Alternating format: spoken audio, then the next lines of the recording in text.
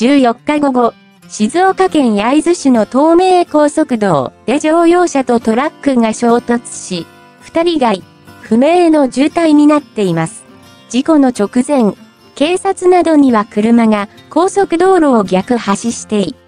という複数の通報があったということで、警察は詳しい状況を調べています。4日、あと3時過ぎ、静岡県焼津市の東名、早道、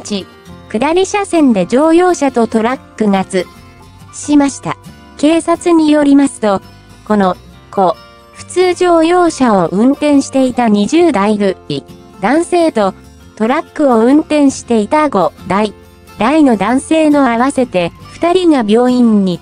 送されましたが、いずれも意識不明の重となっています。現場は日本坂と根の出口に近い片側3車線の直線で、直前、車が高速道路を逆走している、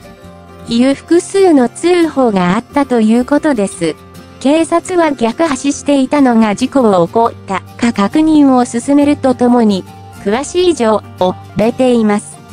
この影響で東名高速道の下り車線は、岡インターチェンジと、津インターチェジの間が通行止めとなっています。爆発、たような音。